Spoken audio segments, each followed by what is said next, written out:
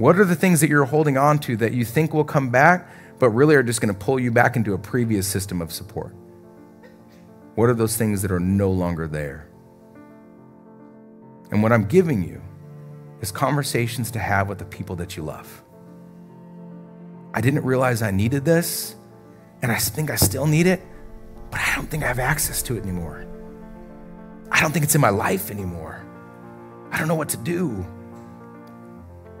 To talk to them about ways that you need to be supported now. And that's the third question. In what ways today do you need to be supported now?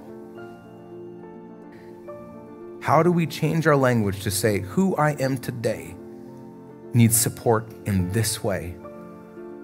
And it might be entirely different than who you were before. What Jesus is telling people is that I'm only going to be with you a little while longer. What's coming next is I'm going to be transformed, this world is going to be transformed, and you are going to be transformed. What he's saying is this: you can't go back to the way it was before. You have to be made new.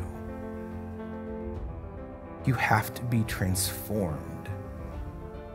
And we will never arrive there unless we start speaking about what we need in this world to be supported to serve the Lord.